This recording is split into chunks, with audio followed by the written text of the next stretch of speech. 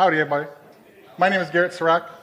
I am a software developer on the Azure Development Experience team. That's what it is, yes. And today I'm going to talk about generating Azure PowerShell commandlets and more, and other kinds of commandlets. You can generate any kind of commandlets you want, anything, via AutoRest. And we're going to talk about the community and things that we're doing here. So, let's start at the beginning. So, we're going to talk a little bit about what OpenAPI is and Swagger. I'll try to make it brief, but I don't want to shoo anybody away if they're not, heavily familiar with this stuff. So we'll go over that quickly, and then we're going to talk about AutoRest and where you get it from, and we can generate some commandlets and figure out how to customize some stuff.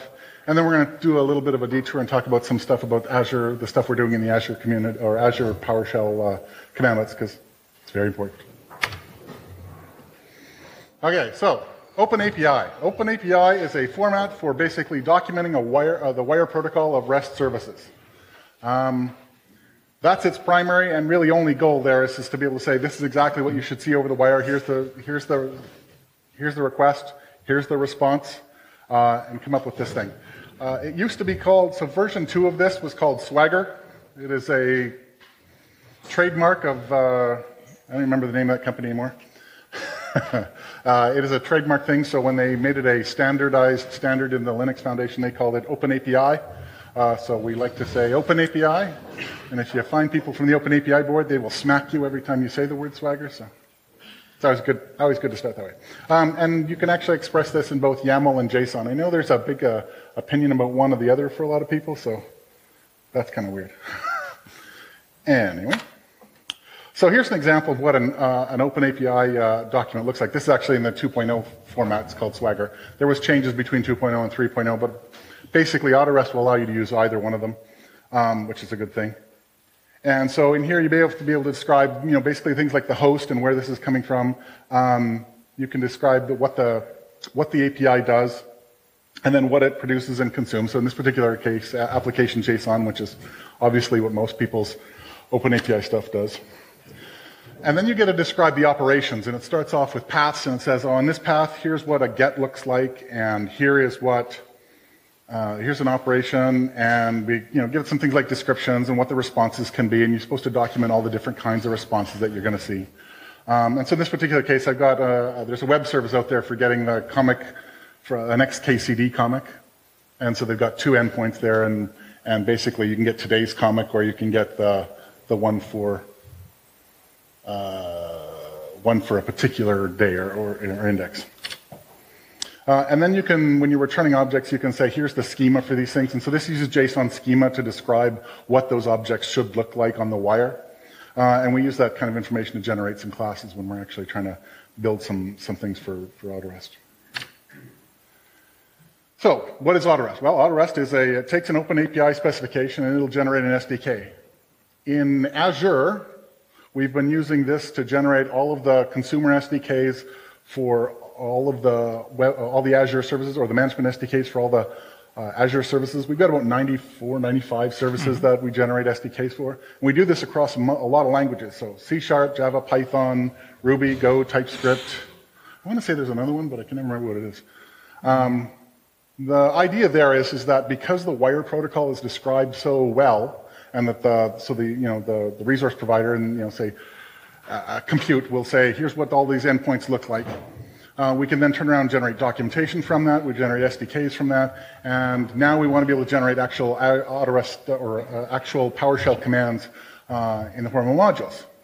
And previously, so if you've used Azure at all, and you've used the commandlets to manage resources in Azure, every one of those commandlets up till now is basically actually, they use the SDK that we generated, the C# SDK, but then they've handwritten every commandlet in there. And usually it's the product group that's actually done that work, and they spend an awful lot of time writing these things. And they're not PowerShell experts. These guys write, storage code, or the guys are writing, a lot of these things. PowerShell is not their primary responsibility, so the fact they had to divert somebody, go and build this thing, and even then, we have to go and look at it and go, geez, this command really sucks, guys. So we want to get this so that we can improve the quality of these things and whatnot. And we also want to make it so that it's consistent and we get things out that we're expecting. And from both our perspective of maintaining this, that's huge. But from your perspective of using it, oh my God, you don't want to have to learn the weirdness of each individual RP. So AutoRest is going to help us do that. So what do you need? So AutoRest is built mostly, partially, somewhat on Node.js. So you need to install Node.js 10 right now. Do not install anything later, because don't install anything earlier, because that won't work either. The reason we're focusing on the LTS version is because when they change things in Node, they will go through a long period of instability, and trust me, it just doesn't work. Anyway, so installing is really easy. You can use the Node package manager, so npm install -d, and at this point in time, if you want to do PowerShell, which, anybody PowerShell fan here? Yeah, look at that. Use the AutoRest at beta, which brings down the beta version, which allows you to use PowerShell, because the stable version does not yet support that. And if you don't have .NET Core 2.1 or greater or whatnot, I've actually created a set of npm packages that'll install that. Don't tell any of the .NET guys if they're in here. That doesn't exist. And the same thing with PowerShell Core. If for some strange reason you didn't have it and you wanted to be able to install it, there's an npm package for that as well. Not that that's the official way, and it's okay. Calm down. But it's there. Here we go. Okay, so let's start with a very simple example, that xkcd document that I showed you earlier. We can actually just turn around and generate that. Oh, and I'm going to do this right this time. I hit the escape button first. And there we go. Switch to this. Big font. Everybody likes a big font. So I've got this, I got the YAML document here, and so I'm just going to run AutoRest. And I just say -- PowerShell. And then I'm going to say input file is xkcd.yaml. So I'll run that. And so what will happen here is that AutoRest will, if you don't have the PowerShell plugin installed already, it'll go and grab it all on the fly and use it. Right now I've already used it many times, so it's got it down here. And so then it's going to do, and bam, bam, bam, done. So it took that tiny little document and it generated me a folder with everything in it. So let's go take a look and see what we got out the other end. Yeah, I'm an idiot. Okay. Hopefully you can see this well. Oh yeah, it looks okay. Good. So what we ended up with is a generated folder, and we actually built a whole bunch of stuff. Let me just show you from the command line first here, generated. So it created us a whole subsystem of crap in here. Including some PowerShell scripts to basically build and generate, or build and package up the module. And so these are the exact same steps that we're going to follow when we actually do the new AZ commandlets that we're building. Anyway, so if we take a quick gander in there, actually, the first thing we're going to do is we're going to just generated. I'm going to build this module. And so what this does, we do this in 2 stages. We take and we generate all these commandlets out first. And then we'll take that and we have a build script that automatically that will build that and put it all together and prepare it for use. And so if I want to actually test it, I'm just going to go and say run module and hit enter. And so what that's going to do, it's going to load the module up right now and put me in an isolated session so I can play with it. And if I want to then exit and then do some more tweaking or whatever, I can. So let's go get xkcd comic. Let's just see what happens. Boop, done. So it went off, made a REST call, brought back the response for that, and produced it as an object. Now, what's really nice about this is that we actually have a default format being generated for the type that we got back. So if I pipe that to there, you can see everything that came back in that. I have a variant of that because I had two. You know how I had 2 endpoints? One was called getxkcd comic, and one was one took a day and one didn't. So then I can just say comic ID, and I can go 323, something like that. Oops. There we go. So now I got back the object, and it's got the transcript and the title and stuff like that. So this is great. So now I've been able to go off and grab and grab something. So this is a very, very simple command. Obviously, it's a very simple thing. What was really nice is that I ended up with 2 parameter sets for the same commandlet. I didn't end up with 2 commandlets just because there was 2 endpoints. AutoRest looks at all of this and goes, geez, those things look like they could be the same thing. And we're going to take a look and see how that actually works. So, what we generated, right, so inside the generated folder, we actually have a generated folder, which inside here I generated boy, it doesn't fit much on the screen, does it? I generated a low-level API for this. So this is what's used internally by the commandlets that got generated, and it will have a method for every single Can you see that in the back? Can I shrink it down a little so I can show more on the screen? Let me go down about there. Is that okay? Awesome. Sorry? Okay. So basically, we generated out an internal API for every single possible endpoint, and it has all of the whatever parameters it took and stuff like that. And over the course of the years about working on AutoRest, I came to the realization that the best thing to do was to build a specific method that just did exactly what it needed to and didn't have an excess of runtime libraries or things like that. So what you see here, all the code that was needed for this set of commandlets to build is in this folder. There are no libraries or DLLs that we drag along, no packages to install from anywhere. This thing doesn't even require an additional JSON parser or anything like that because we bring along our own. And it's very small. So the actual thing here, it basically creates the URL, it puts the parameters in, and it makes the call. And the call is pretty simple too. Where did it go? There it is. And so it makes a call and comes back, blah, blah, blah. So you don't care how that actually works. What you really care about is a commandlet. Oh, and then all of the models that come back, all the things that come back from that are used both as parameters or bodies and coming back as response bodies, we ended up generating a model class for. And because of the complexities of the way that you can express things in OpenAPI, we actually generate interfaces for these things. And this looks all complicated, but trust me, you don't even have to worry about how it works. But you'll get back an interface that basically has all the things that it comes with. So these are all the things that should be in the body when it comes back. And then we have an internal version of that same thing for very complex scenarios. Okay, let me go find the commandlets. Dun, dun, dun. Commandlets. So in here, this thing actually generated three commandlets when it did the work. So the first two, it did this one here, which is the get xkcd comic for today. So it said, oh, I've got this operation, here's what it looks like. I'm going to guess the name of this thing is going to be get xkcd comic. And then it's got an underscore and it says get, which is basically it's a good way to put this, the variant or the parameter set that we're looking at, right? So we actually ended up with a couple of different three different parameter sets for the same commandlet. We actually split them into three different commandlets because during development, you might want to say turn one off, or you might want to do some modifications or something like that. And generating one ginormous C# commandlet makes people go crazy, starting with myself. So each one of these only handles one particular scenario at a time, which makes it really easy to debug. It makes it really easy to maintain. It's very clear. There's no branching in any of these, no crazy branching. Anyway, so then we've got one here, and this one here takes is another variant of the same thing, and it takes a parameter, an ID or something like that, a comic ID. And then we generated another one because this thing looks like a resource and it looks like it matches a certain pattern. And so if you do a get xkcd comic, you should be able to pipe that back in and then basically call it itself again. In this particular case, not a lot of use, but this is really useful in Azure where it's like if you want to get a resource and then you want to pipe that to some other command that takes a resource, we automatically generate those things so that they can handle piping scenarios for one thing to the next thing to the next thing to the next thing. So you can do a get, you can do a new, to a get, to a delete all in one line if you want to do that. Okay,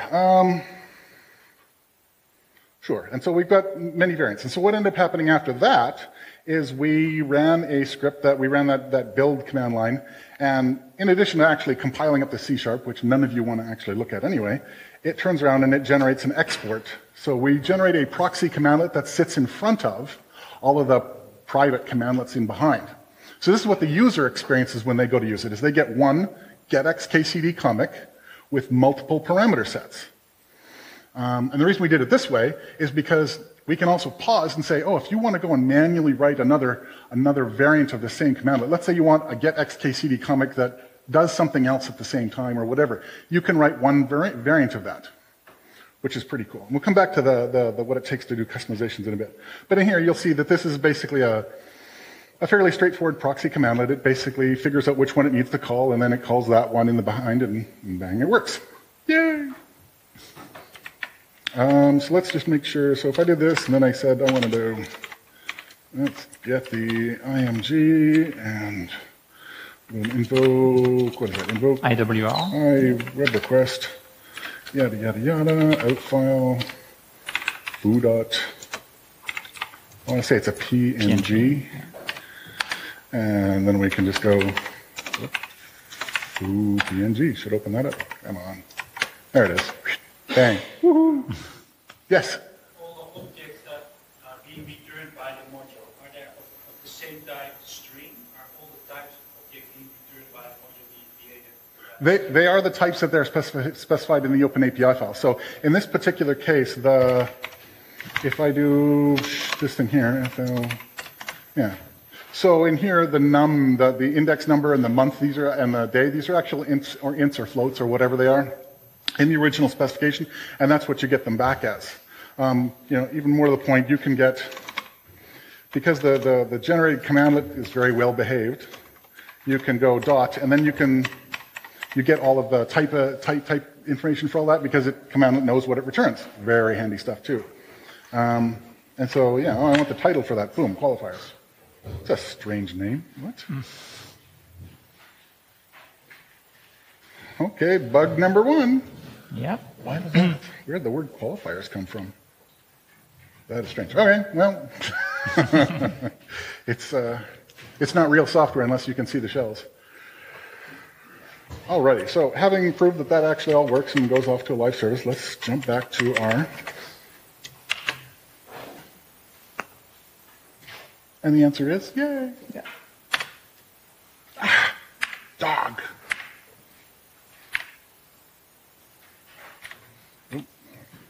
Okay, commandlet design. So some of the things that this does in here is these commandlets. So when we build these things, the commandlets that get built, the binary that gets built and spit out the other side, these things work on Windows, Linux, and Mac. Same binary, no need to recompile, no need to have multiple anything weird going on.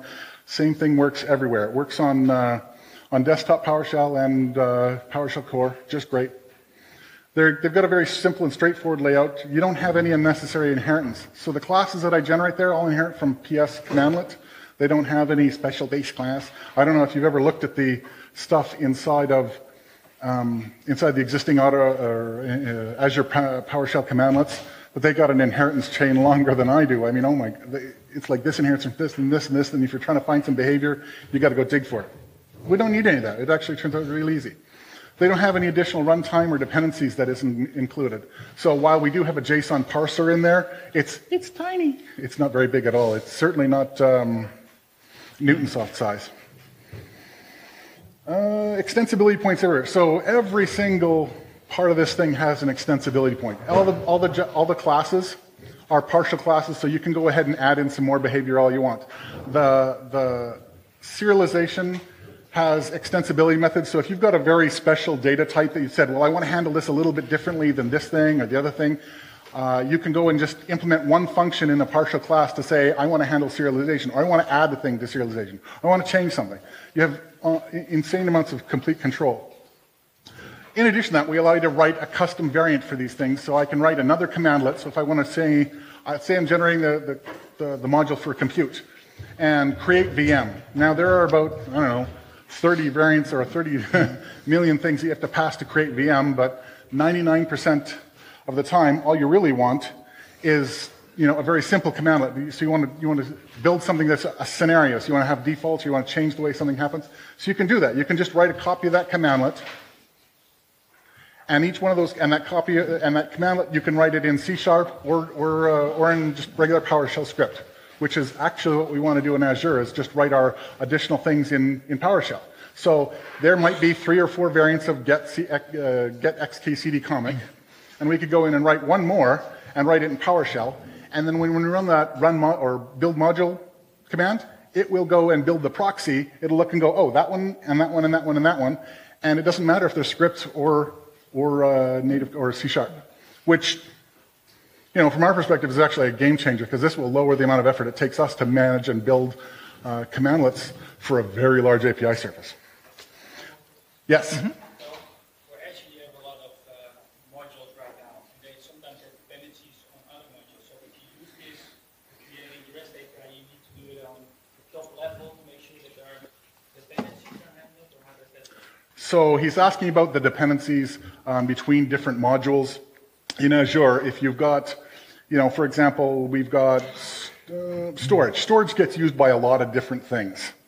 And so if you've got a module for Redis cache, or I don't know what, and it needs to go and use something from storage, currently what we ended up doing is that they will there will be this unspoken dependency between these two modules, and it'll call across, or they'll do something else weird. So what we do in this particular case is we'll actually go and grab the OpenAPI files for the things we need from the other RP, and we'll just use them directly and just generate the APIs for the other resource that we need right away. One of the other things that's in here, and I'm going to go and show you this now because this is kind of a cool little thing too.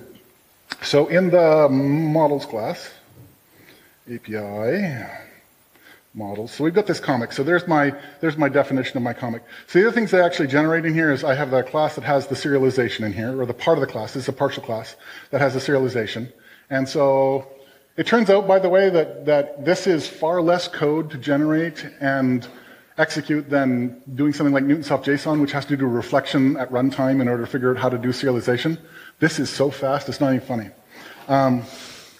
But more to the point, then we add some stuff specifically for PowerShell. While this builds on a C#, low-level C# library that we use, we also have the ability to introduce type converters for every type. So if you've got a type here, so any type that we get generated here, you can take an arbitrary dictionary and say, cast it to that thing, and it will populate that object for you.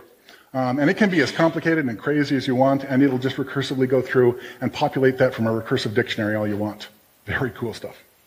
And we do the same thing for we can cast anything from a PS object to any other thing like that as well. And the third thing we do in this particular case is that if you have two modules that have something that references something that should be the same type, I don't want to create a binary dependency between these, but if something spits out a Joe resource on this side, and something over here wants to take a Joe resource, and they've both got their own definition of that, if they're both generated with AutoRest here, it'll actually, the type converter will allow you to take that one and turn it into one of these like that. And so that makes it really, really easy to share things between different resource providers without having to make physical, hard-coded dependencies between these, because the type conversion is just transparent and supported by every single object in our environment. And so we've got a custom type converter written for every single type that handles all of this behavior. And it turns out it works really good too. And it's fast. Anyway, back to the show. I did it again. Sorry.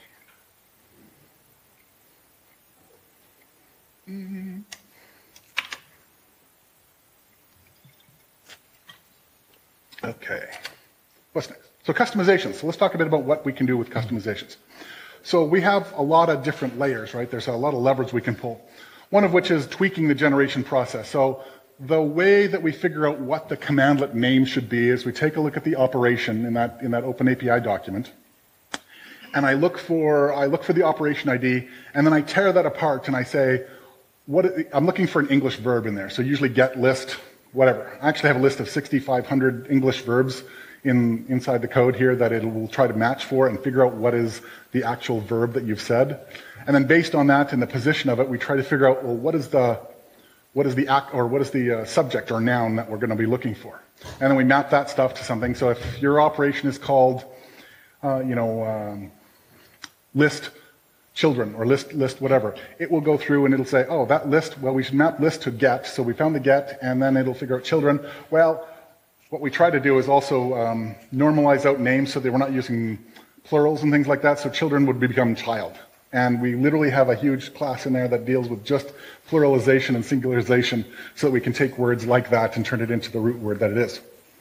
And even if that's not good and we come up with some weird name for stuff like that, in the case of if it can't figure out what to do with that verb, it'll go, invoke, which is the catch-all for everything, right?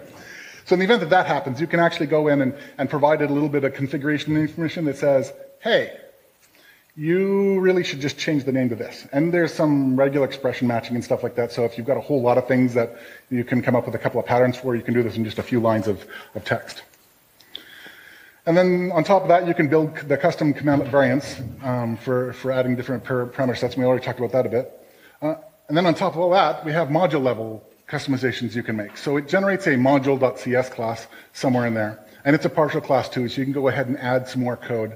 And the great part is all these customizations you're doing, you can just go dump them into the custom folder and they're partial classes with whatever if you're doing the C# stuff. And you can just keep regenerating. You can change things, regenerate, change things, regenerate constantly, and it won't overwrite those other changes you're making. So then on the module level customizations, let's say you want to implement your own authentication, or you want to be able to add extra headers or logging or whatever it is you want to do. I don't even care. You can go in, add a couple of methods, and add something to track for every single request. You can do whatever you want. Modify the request before it goes across the wire. Modify the request after it comes back, or the response before it, when it comes back from across the wire. You have full and total control on what ends up getting implemented. And then authentication, you can put in whatever you want. The only authentication we support built in is basically for the Azure ARM service because everything is always different. But I've got a couple examples out there that show how to add whatever you want to that sort of thing. And it's pretty darn easy, actually. And a lot of other advanced customization points. When I mean advanced, there's a lot of little levers we can pull and change. I don't want to go into too much detail here. So, customization example. Oh, I was going to show you something like that. I had forgot about that. We talked about most of it already. What's our time look like?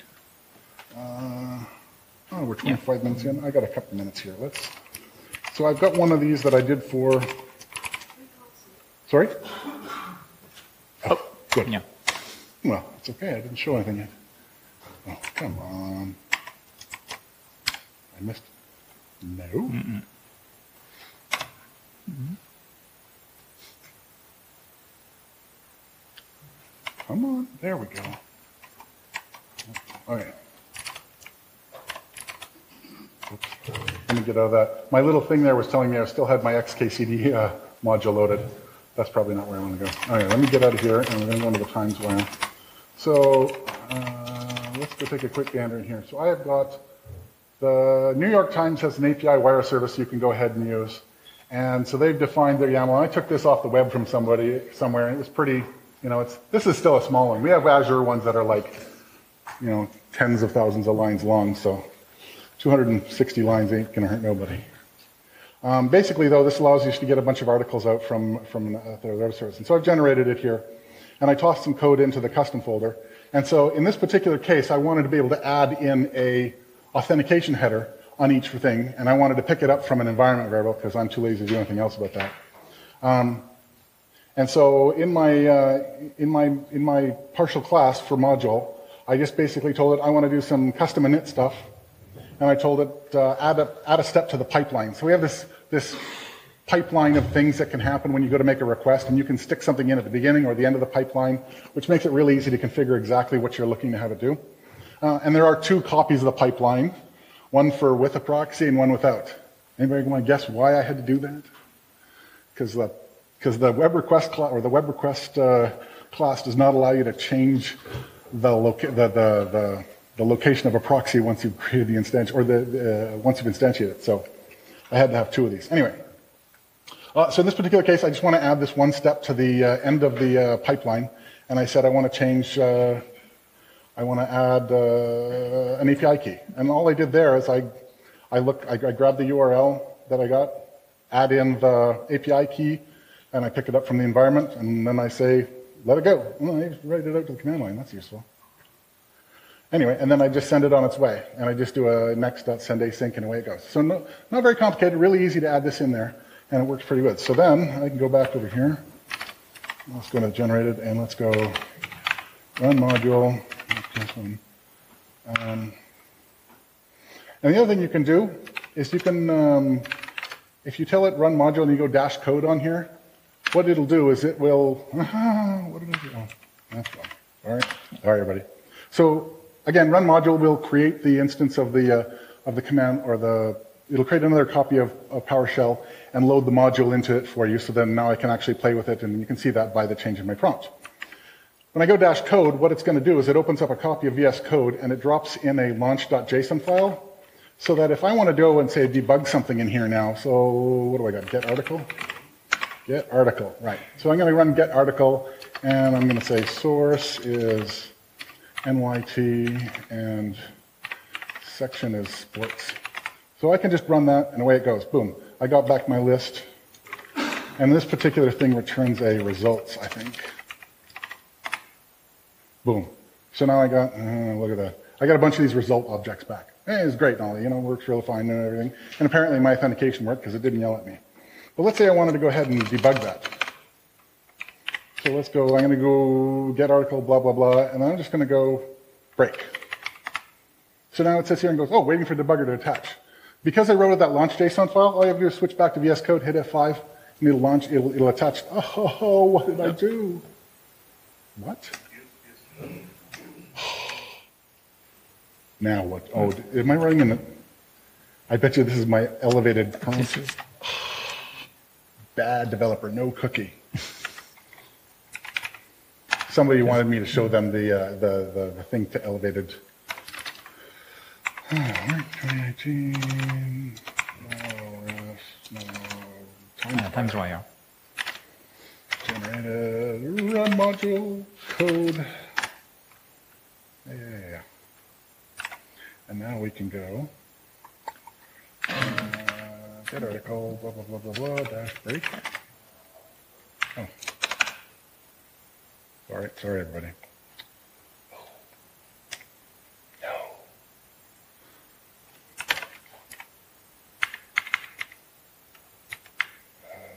I made the window too big. I can't grab it by the title bar because the thing is over there. Oh, well, we're going to do this. You already had the break. Hang on. There we go. All right, break. So now it says waiting to attach. Now, you'll notice because I used that run module, it updated the launch JSON, changed the process ID, and so now I go back here and it should just, there we go. It just attaches. And so now, boom, I'm broken into the middle of my commandlet. I can just F10 over a bunch of these things. We're going to go through the implementation of this, and I ran through it, and it probably exited by now. It did. Let's do that again. So let's go bang, bang, bang. So let's find the process record, async. So there's the implementation of where it's going to actually make the call. So blah, blah, blah, it's going to do this. Let's stop it just before it goes ahead and makes the call. So now it's about to go into the articles list by source, which is the actual name of the operation ID in the original OpenAPI document. But trust me, this makes debugging these things really great. If you're trying to figure out what's going on, you can just set a breakpoint, type dash break on the thing, boom, you're in and Bob's your uncle. So let's go on and then we'll talk about it. So that was a quick detour into the world of customization. No, I did it again.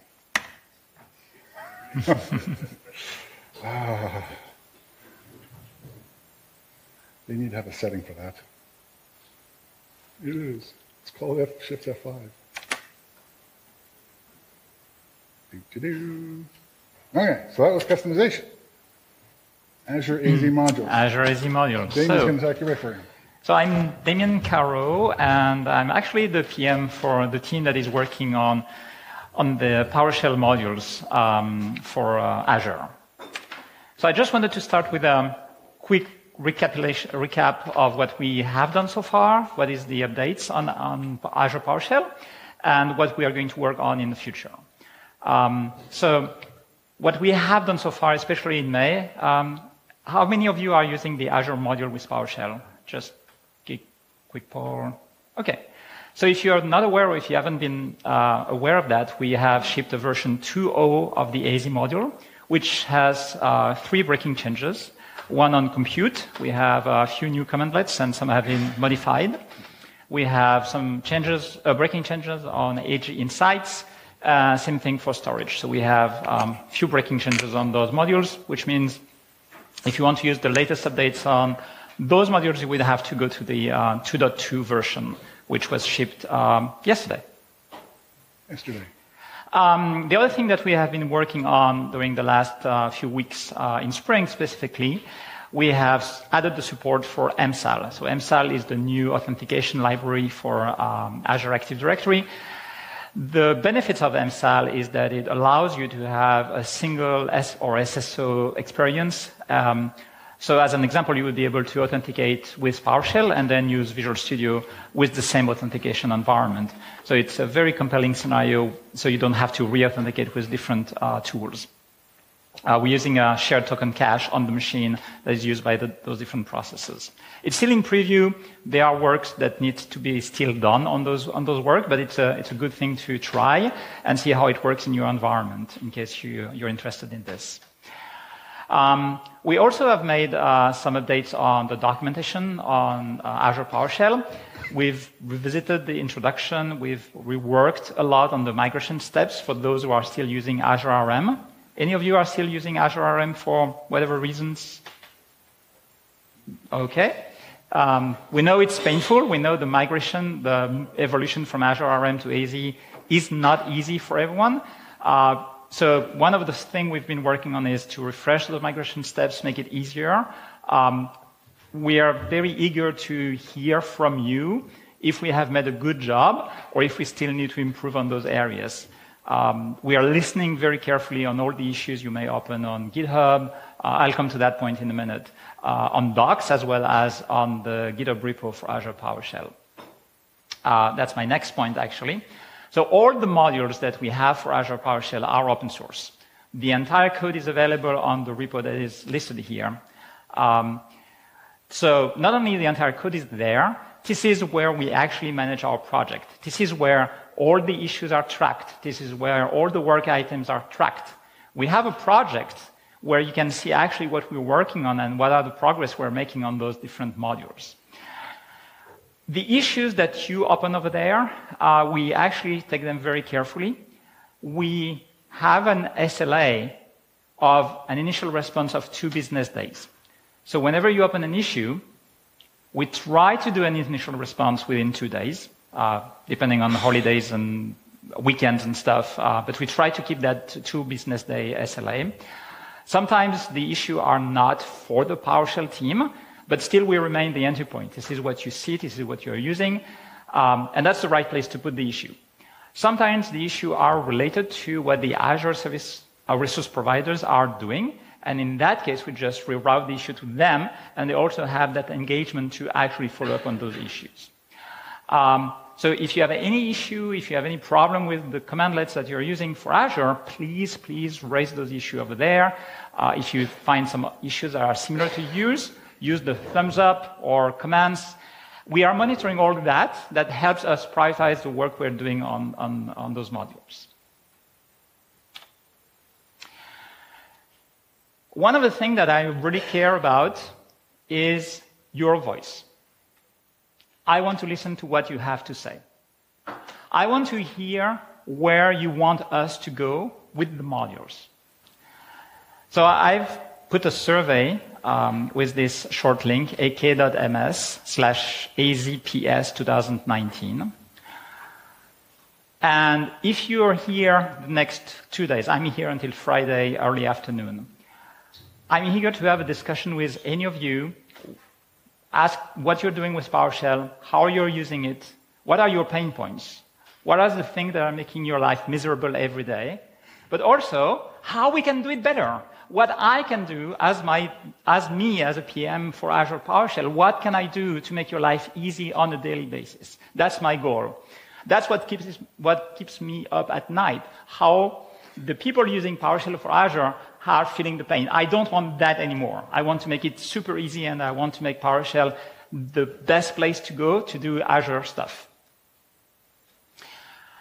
So, fill the survey. If you're willing to talk with me in the next 2 days, leave your email address. I will look at that survey, respond to you with a short email like, yep, let's meet up in a room next to Leibniz room, and we'll find a time that is convenient for you, either early morning, either late in the evening, during the coffee break, whatever fits your agenda, and we'll identify those things.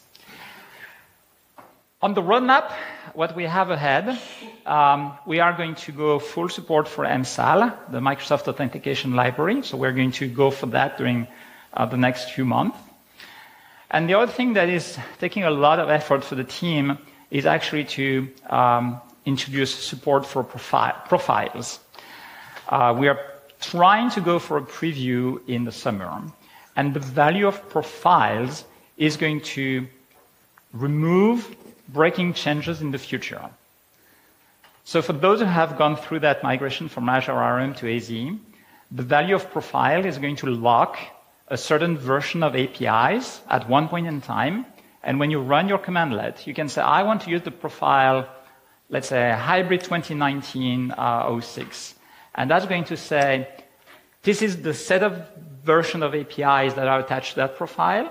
And even though your modules are evolving in time, that profile will stay, and you will still use those same API versions. So you're not having breaking changes. And you can switch, you will be able to switch profiles. So in your script, you will be able to say, hey, I'm going to use 2019-06, and then I'm going to run a script with 2019, let's say, 09, and that will be compatible. As I said, we do everything on GitHub, so you can follow the evolution of this project on the GitHub project and see where we are on this. And back to Garrett. Okay. So one of the great things about the PowerShell community is that it's a real community, right? There are some projects or some things that go on there where people are like, oh yeah, we like to use this, and it's nice that you've open sourced this, blah, blah, blah, and then we hear crickets. PowerShell is not like that. The number of people that come back and go, hey, here's a fix to your commandlet, go ahead and fix it. I mean, wow, that's dedication, the fact that people want to change things. Or they come up with a better or safer, faster, easier way of doing some of these commandlets, especially with Azure. And so we wanted to make this actually even easier for being able to contribute fixes or scenarios or enhancements. So if you have you have your own variant of get VM or create VM or whatever for one of these modules, and it's like, you just want to be able to say, here's my tiny little commandlet or my variant of this, go ahead and drop that in there.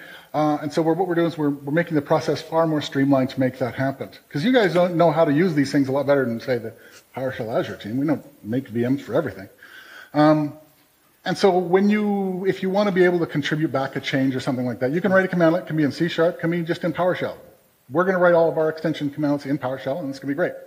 You still have full access to the wire level API via the generated surface. So if you want to say, I want to make this call, this call, this call, this call, this call, and turn it into one big commandlet, hey, great, power on to you. And then so common scenarios can be simplified and packaged along with the rest of the AZ commandlets, right? So if you make a better get VM, that does something that everybody, that other people want, hey, great, we can put that in there and make it easy. And at this point in time, we're looking at this going, the only thing I really need from you is a PR with a single commandlet and maybe a test if it's actually going to do something interesting where we're going to have the pester tests in there.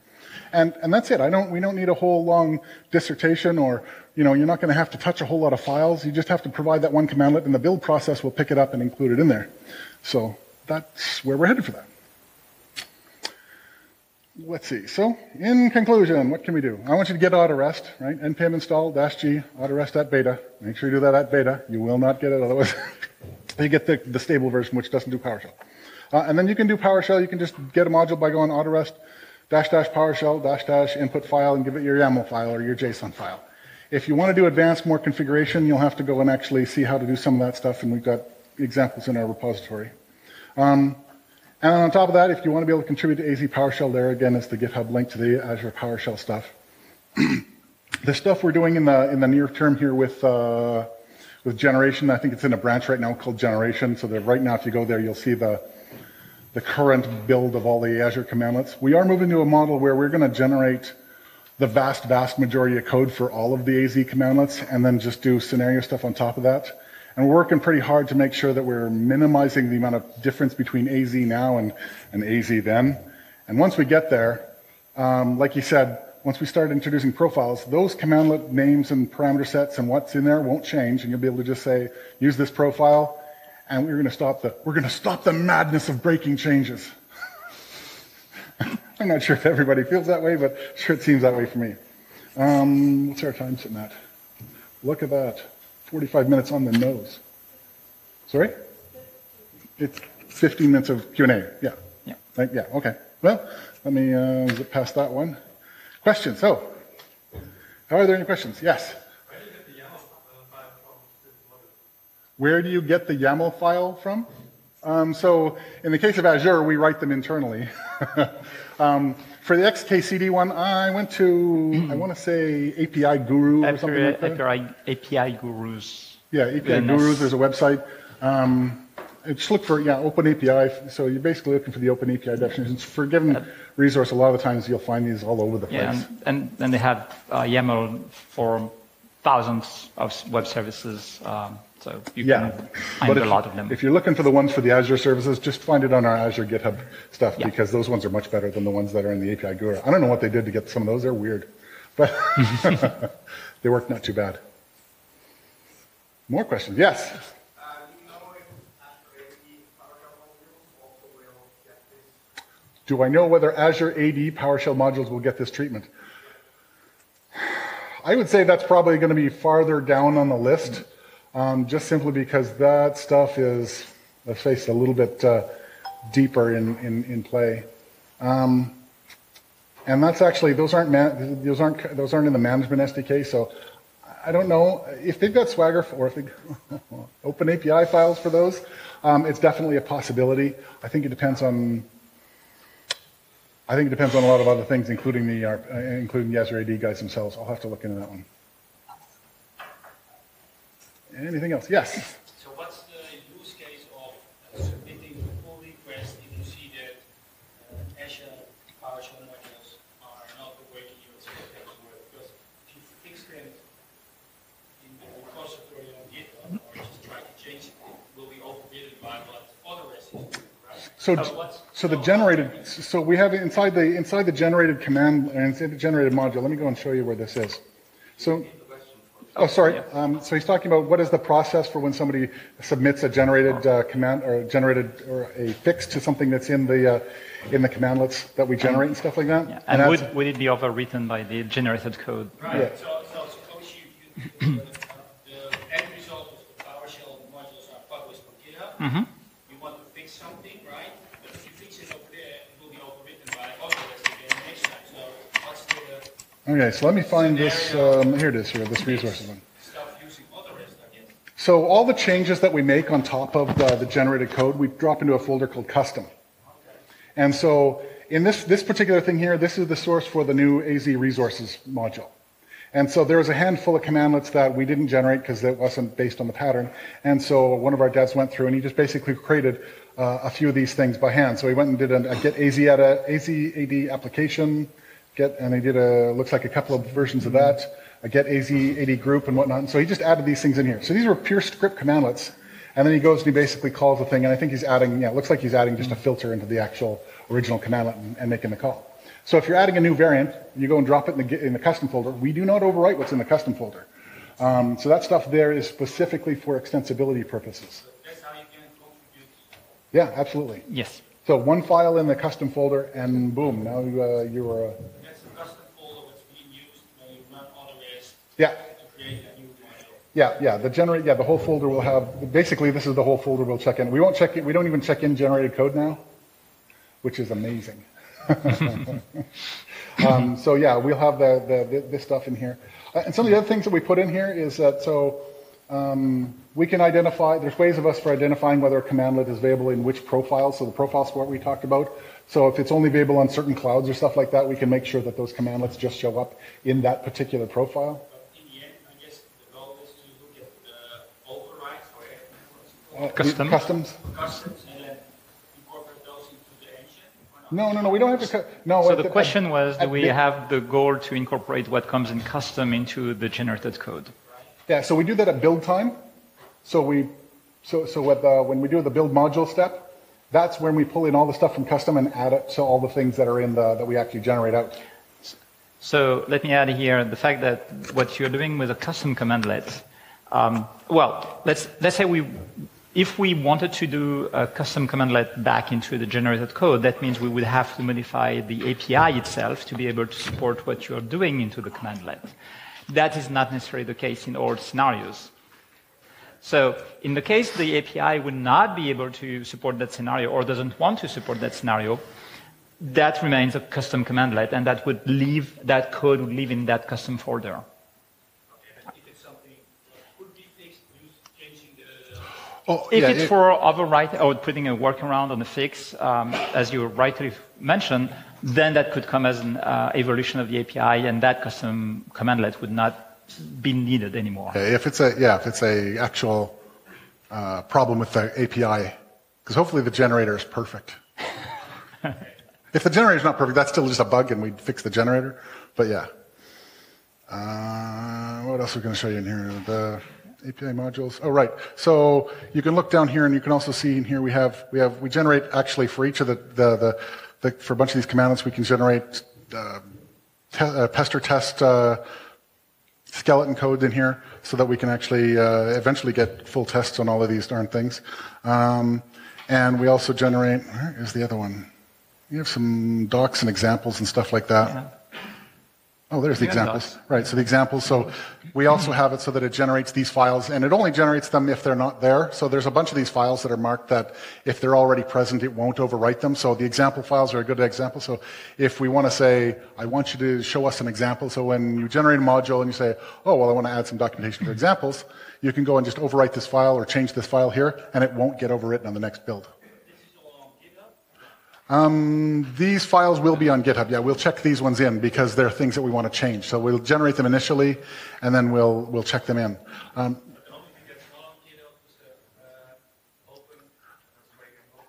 The Open API files, they're on GitHub as well, actually. They're in a different, they're in a different repo. They're in the Azure REST specs, so the question REST API specs. The question was, are the Open API files available on GitHub? Yes, that's where Garrett is going. Yeah. So I could create, suppose I'm not happy, I could create my own Azure PowerShell module. So yes. You could create your own PowerShell Azure module? Yes. Theoretically, you, and then do your own. Yeah, okay. Yeah. But that should be possible. Technically, yes. I would not recommend to do that. Oh yeah, absolutely. So we do have all of this stuff documented in here. So this is the Azure REST API specs repository. And in here is every Open API file for every Azure RM service that there is. And so you can go in here and you can see, and we have it, I mean, there's a lot of stuff in here. Which one do you take? Compute, because why go little? And you go into compute, and you'll see every API version that we have in here as well. So we go into the stable folder. So there's one preview back in 2016. Yeah, come on, there you go. So, and you can see the evolution of the Azure compute module over time, or the compute service. And so this is all just the API itself. So if you look in some of these, you'll see the rather large, there we go, blah, blah, blah. So this is, as you can see, this one alone is... So you can use this, so suppose the PowerShell commandos, the Azure PowerShell commandos are not the latest and greatest, you can use this and create you could create your own, absolutely. Mm-hmm. Yeah, absolutely. So if something comes out, so the goal in making most of this stuff auto-generated, of course, is so that we can shorten the amount of time from the moment that the resource provider checks this file in to the time we ship an Azure or PowerShell module.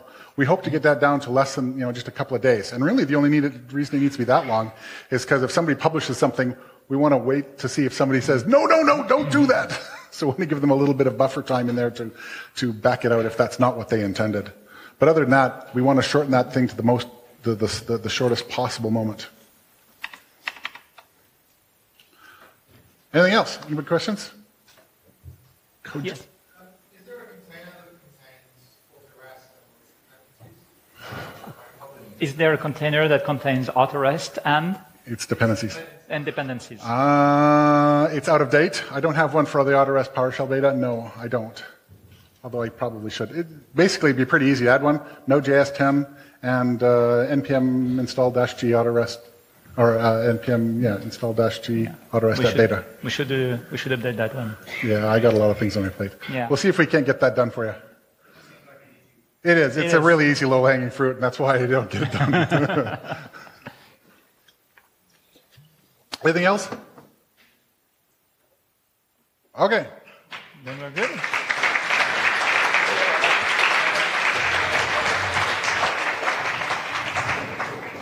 Yeah. Nice. Oh, this thing kept on slipping down.